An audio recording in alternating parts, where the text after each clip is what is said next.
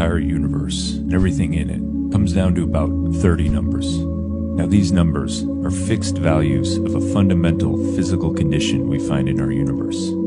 For example, the force of gravity or the expansion rate of the universe. Now here's the amazing part. Each one of these numbers are so perfectly precise and so balanced with one another that if any one of them were off, plus or minus the slimmest fraction, in some cases literally this much, there would be no life and no universe as we know it. For example, if the mass of a tiny little proton was just a tiny bit bigger, there'd be no hydrogen, which means no hydrogen stars, which means no carbon and oxygen made in those stars, which basically means no water and no biology.